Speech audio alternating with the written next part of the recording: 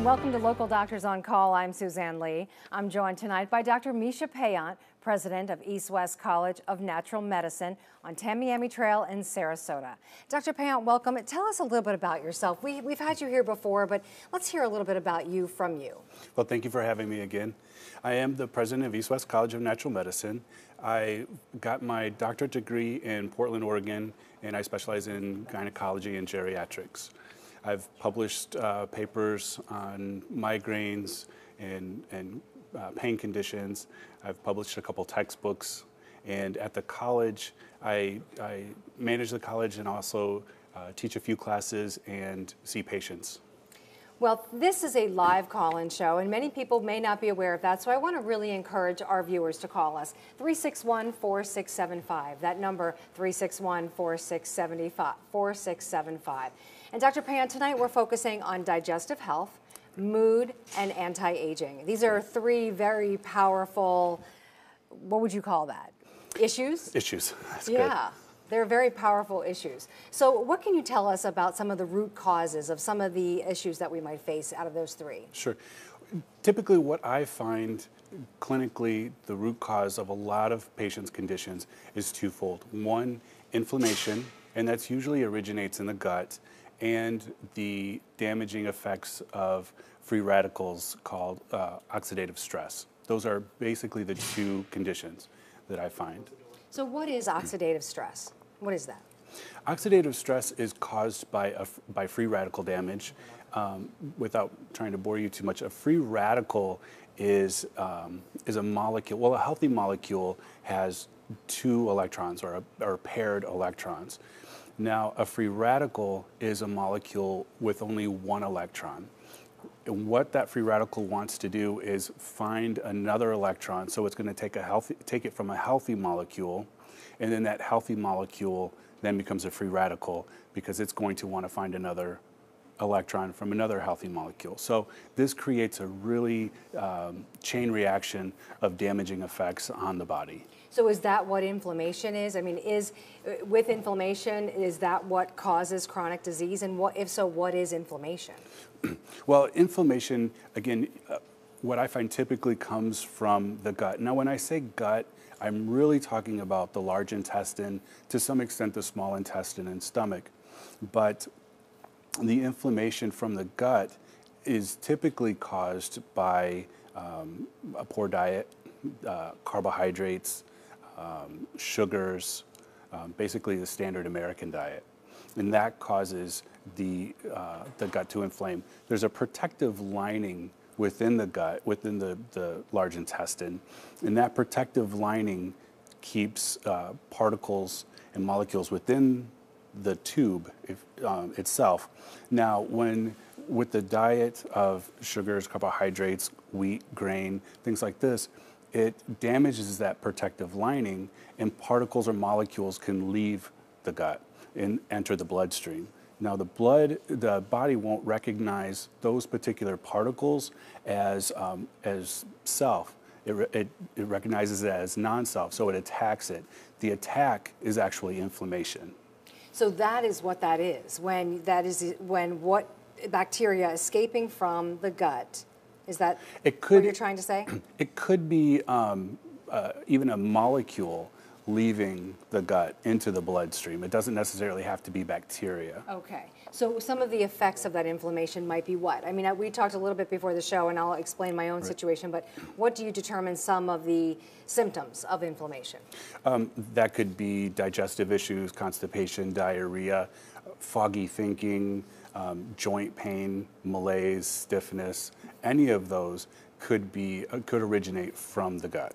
So we're talking with Dr. Misha Payant from East West College of Natural Medicine. I want to encourage our viewers to call if you have a question for the doctor, 361-4675. That's 361-4675. This is a live call-in show, and we do encourage your participation. So we talked a little bit before the show about some of the changes that I felt myself personally that I needed to make. I was noticing my stamina was coming down a little bit, and I was also noticing some aches, a little bit of aches, and I was noticing a little bit of joint pain. And then I picked up the book, The Wheat Belly.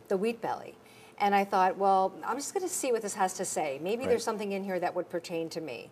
Are those symptoms that I just described related to inflammation and potentially the wheat that I was consuming?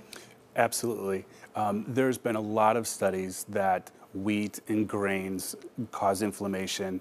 Winston Price actually did a lot of studies in areas of the Amazon where they weren't industrialized at all. They were very primitive. They didn't eat grain. He introduced grain into their diet, and he witnessed and was able to photograph teeth changing from perfect teeth to decayed cavity teeth. The teeth were falling out, and this was just due to the introduction of grains. When you talk to patients about their diet, do you find that when they eliminate some of these things from their diet that they show some signs of improvement? Absolutely. What I hear often with patients is that once we change their microbiome, once we change the bacteria in their gut to be very diverse and to eliminate harmful bacteria, one of the first things that they tell me is that they stop craving carbohydrates and they stop craving sugar, and then ultimately they start losing weight without really changing much of their diet besides these cravings going away. What it is the person themselves isn't craving those sugars and carbohydrates. It's the bacteria that live off of sugar and carbohydrate. So once we eliminate that bacteria, those cravings go away. All right, 361-4675 is our telephone number. Just before break, I wanted to just ask you a little bit about, when you were here before, we talked about digestive health and how important that is. So before we go to break, tell us what we can hear more of after the break.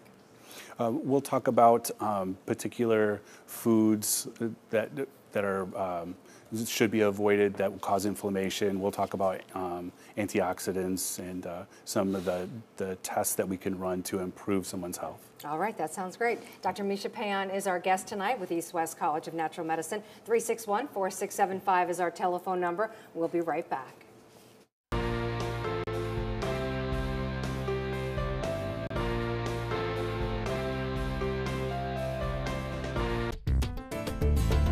Hello, I'm Dr. Misha Payant, President of East West College of Natural Medicine.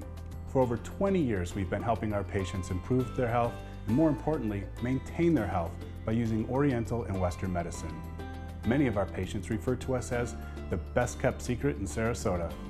Call today to schedule your consultation or for more information regarding our program in Oriental medicine. East West College of Natural Medicine. It's not a secret anymore. Hi, I'm Dr. Stephen Wrench, Dean of Clinical Sciences at East West College of Natural Medicine in Sarasota.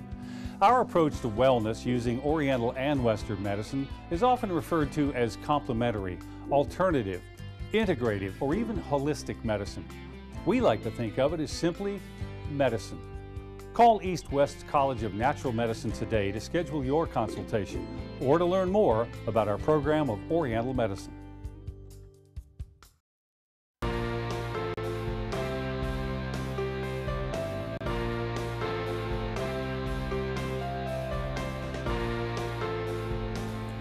Welcome back to Local Doctors on Call. I'm Suzanne Lee. Friends, we are live tonight. Local Doctors on Call would love to take your calls with Dr. Misha Payant, President of East West College of Natural Medicine.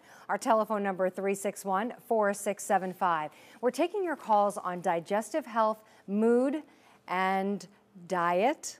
That's also a very important part, but diet affects mood. I mean, let's be honest. I would think I was telling you when I started to give up some of the wheat that I noticed was making me feel not so great lately. Right. I was pretty crabby. I mean, trying to find a substitute for this, what do you recommend? Well, that's an interesting point that you brought up. There are certain foods that we are absolutely addicted to: sugars, salts, and grains. So if you take yourself off of sugar, salt, and or grains completely, you're going to go through withdrawals. You're going to feel malaise, stomach would be upset, crabby. You're just going to feel very uncomfortable. You're going through withdrawals. Interestingly enough, if you stopped dairy, you won't go through those withdrawals. So that tells us how negative of an impact these particular foods have on us. And we talked a little bit about, because when we grew up, wheat was good for you. Everybody eats wheat. If you eat wheat bread, well, obviously you're one of those healthy nut people, right? But this is not your grandmother's wheat that Absolutely we're eating not. today. Absolutely not. Most of the foods are genetically modified. Grain or wheat hasn't been technically genetically modified, but it's been mutated so much that it is definitely not the same grain. The height's different. There's more gluten. It's just not the same. And plus the pesticides, herbicides, fungicides that are in those products as well. Let's move our discussion into some mood disorders and some of the patients that come to you and experience different types of mood disorders. And then you were explaining to me before that antidepressants play a certain role in making us feel a certain way, because it's not just our mind where this is having an effect, it's actually our mind and our gut. Explain that a little bit more. Sure. So the most common drugs that you can think of are SSRIs, selective serotonin reuptake inhibitors. These are your Paxil, Prozac, things like that. Now, an interesting thing is only less than 5% of serotonin, the feel-good neurotransmitter, is in our brain. 80% of serotonin is in our gut. So when we take these SSRIs, these selective serotonin reuptake inhibitors, they do have an adverse effect on our GI tract, constipation, diarrhea, and a list of other components. That's probably because most of the serotonin is in our gut. So my next question was going to be, why does treating the gut effectively help the brain, mood, and even anxiety? And you're saying this is a relationship. Absolutely. The bacteria in our gut, and please keep in mind, 99% of our genetic material is not even our own. It belongs to the bacteria in our GI tract, in our gut, the bacteria that call our large intestine home. These bacteria modulate and create the neurotransmitters like serotonin, the feel-good hormone, melatonin that help us fall asleep. And serotonin in our gut plays a major role in gut motility. So when we take these antidepressants, we're basically affecting the gut motility because of the serotonin effect. So are people genetically predisposed to feeling a certain way with an antidepressant and our chemical makeup? Sure. There are several genes that can definitely play a role in how we feel. And when we run a genetic profile, we can see these genes. Another thing about these medications is there's particular genes when I run a genetic profile on a patient that I'll look for. For instance, the CYP2D6. This is a gene that tells me a patient is an ultra-fast metabolizer. What that means is they burn through medications quickly. So, for instance, if you take a 12-hour anti-allergy or antihistamine, you might only feel the effects for 4 to 5 hours because you're an ultra-fast metabolizer. But what that also means is that you can feel negative side effects that much quicker and even stronger. There's another gene that I'll look for. It's a CYP2C9. This gene tells me that a patient's not going to respond to an antidepressant very well at all. And keep in mind, only 30 to 40% of people will respond to an antidepressant to begin with, but the combination of these two genes will tell me that a patient could have extreme negative side effects to the medications and not get any positive benefits. Can you elaborate a little bit more on serotonin, and is melatonin also in our stomach, or is that just in our... It's in our large intestine. Melatonin is also? Also, correct. Okay, so what is the best way to make sure that we are in balance? What are some of the things that we should be paying attention to regarding serotonin? Sure. Well, the best way to understand gut health would be to do a comprehensive stool analysis. This is something that we offer at East West College of Natural Medicine. And basically, it's a stool test, but it's a very particular test. We find out exactly what's in the gut as opposed to what should be in the gut. We find out if there's any parasites, and 40% of all American adults have a parasite that they don't know about. So we'll find out if there's any parasites, yeast, or fungus overgrowth, and then we'll look at the particular bacteria strands and see what should be in there. The gut should be very diverse with bacteria. The more diverse it is, the healthier it is, just like the rainforest. So when someone has a gut bacteria that's not very diverse, that's when we're going to see chronic inflammation, chronic disease, degenerative diseases, things like that. I think most of our viewers may have worked through dinner tonight, so maybe we can elaborate a little bit more on the parasite. I think I'm a little stuck there. So tell me more about that. You know, these parasites can come from basically anywhere. These could come from someone who's taken a trip out of the country and you don't even see the effects, the negative effects of that parasite for even 12 months after you contracted it. It can come from poorly processed foods, unsanitary foods. They can basically come from anywhere. And again, you might not be able to see the effects immediately.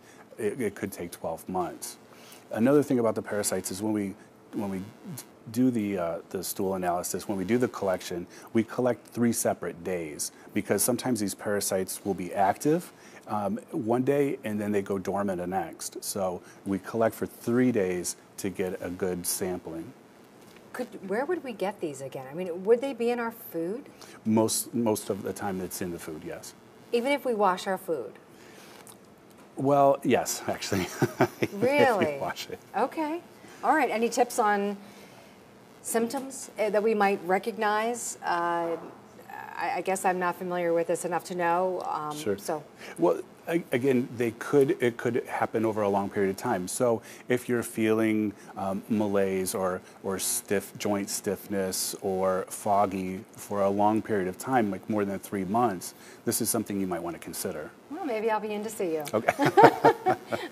361-4675 is our telephone number, 361-4675. Our guest is Dr. Misha Payant. We are talking about our digestive health tonight with East West College of Natural Medicine on Tamiami Trail. We'll take a break and we'll be right back.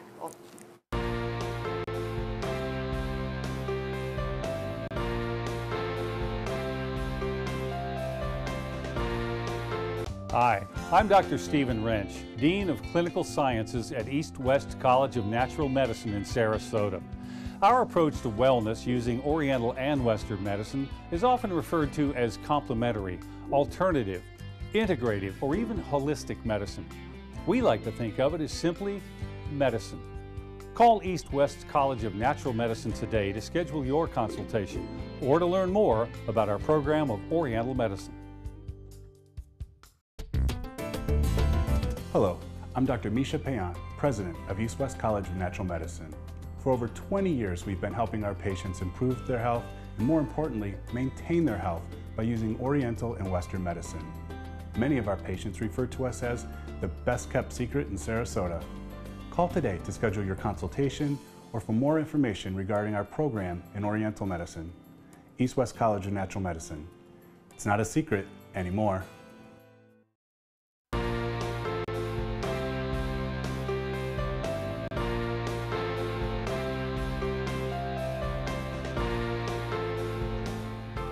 Welcome back to Local Doctors on Call. We're talking about our digestive health and anti-aging as well as mood with Dr. Misha Payant, President of East West College of Natural Medicine on North Tamiami Trail in Sarasota. Your calls are welcome tonight, 361-4675, 361-4675. Dr. Payant, let's talk a little bit about aging. What happens to our skin when we age?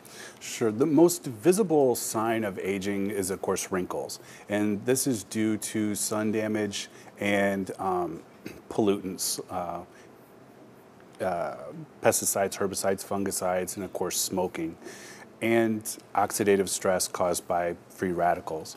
What happens is this oxidative stress damages the collagen and elastin in our skin. Collagen and elastin are fibers that make your skin bounce back. So when you pinch it, it bounces back. The older we get, the longer it takes for the skin to go back down. And that, again, is caused by oxidative stress, damaging the collagen and elastin.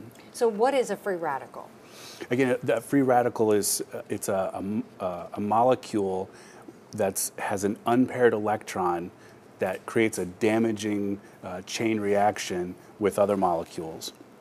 And it's only until we get an antioxidant that free radical damage can be stopped. Now, an antioxidant is a larger molecule that's able to take that single electron from that free radical, and then that free radical becomes stable. And it also can donate an electron to a free radical, then making that molecule paired with electrons. And that stops that chain reaction of damage. So do our bodies create free radicals to fight bacteria and infections? Absolutely.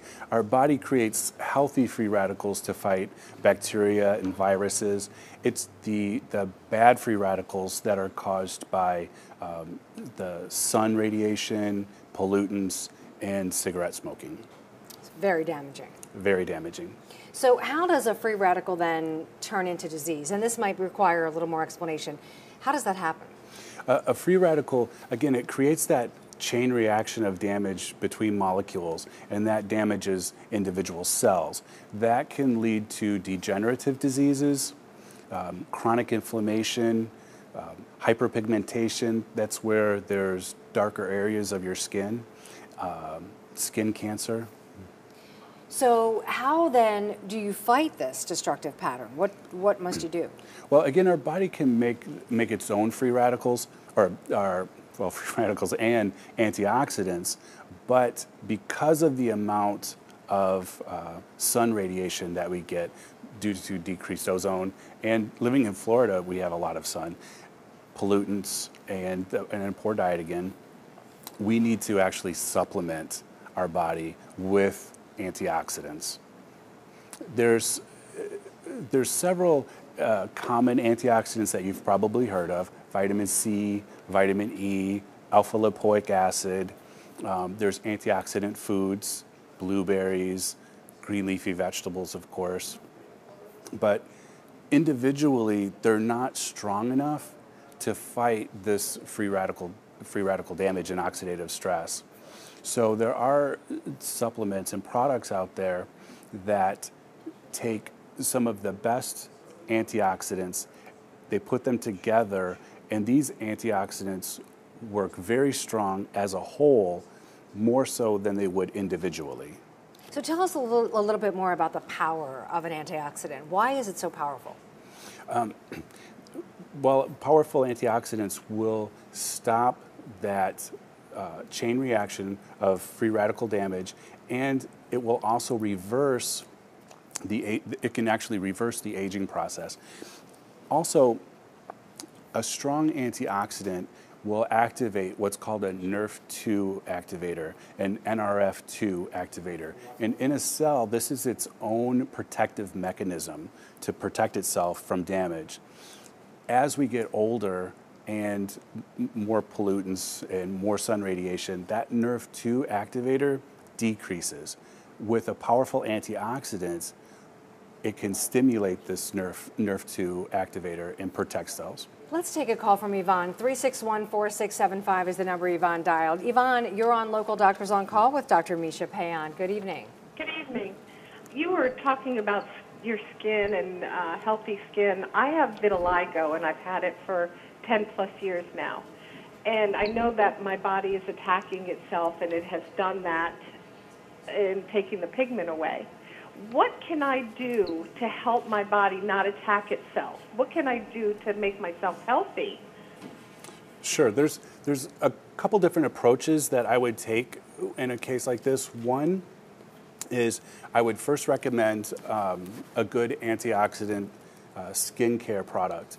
There's a few that I recommend. There's one actually, there's a few products that I recommend that are on my website, which is www.mylifevantage.com/Dr. Payant, Dr. Payant. The products here have a strong antioxidant effect where it will be absorbed into the skin, and protecting the skin from the outside in, and then a powerful antioxidant that you would take in a pill form would help from the inside out. I would also do probably an organic acid test. This is a urine analysis which will tell me exactly what nutrients a patient is deficient in. So this is a lot better approach than going to GNC and having someone just tell you, oh, this nutrient's good, this vitamin you probably need. By doing a test like this organic acid test, I can tell exactly what an individual is deficient in nutritionally. Now, nutrients work as like an orchestra. They have to work together. Now, in an orchestra, I can't say flutes take the night off, trombones play extra hard. It just doesn't work that way. But once we know what the body needs exactly, these nutrients will work in harmony and create a symphony and allow your body to sing and work as a whole and heal itself. Yvonne, I hope we've answered your question. Thank you so much for calling Local Doctors on Call. You're watching Local Doctors on Call, where we have about 2 minutes left, and we were talking about digestive health. And I wanted to ask you, Dr. Payant, if you could elaborate a little bit on some foods, combining some foods that would work well together. Sure. Obviously, having natural foods, organic foods, when you look at your plate, 51% of the plate should be raw. 49% of the plate should be cooked. Now that raw portion can be vegetables and fruit, and the cooked portion can be a protein source or cooked vegetables. Now, having the plate designed in this fashion will prevent the body from attacking itself. We don't know why, but if you eat a 100% cooked meal or a 100% raw meal, the body will start to attack itself because it doesn't understand that that food is healthy. We don't understand why, but that combination of 49% cooked, 51% raw is the best approach. So I want to make sure 49% cooked, Right. 50% raw. 51% raw. 51% raw, and that should be the look of our plate. That should be the look of your plate. Is plate. that every meal, or is that just dinner? The more meals that you can have it look like that, the better. It prevents what's called digestive leukocytosis, where the body creates an inflammatory response. So as we wrap up here, these are some of the things that patients will be learning about when they come to see you. Tell us what else we can learn in our last minute. Sure. Well, at East West College of Natural Medicine, we take a holistic approach to the patient. So we will look at your diet, your lifestyle, and come up with a treatment protocol designed specifically for you as an individual. We take the body as a whole and treat the root cause. We don't take the approach, a pill for an ill. It's not a one-size-fits-all medicine. So prepare to spend some time with you, and they Exactly. will give you some discussion, diet, lifestyle, and this is all very much a holistic, well-rounded approach to someone's health. Absolutely. Dr. Misha Payant, thank you so much. Thank you very I much. do appreciate your time. For Dr. Misha Payant with East West College of Natural Medicine, I'm Suzanne Lee. Thank you for watching Local Doctors on Call on SNN. Have a good night.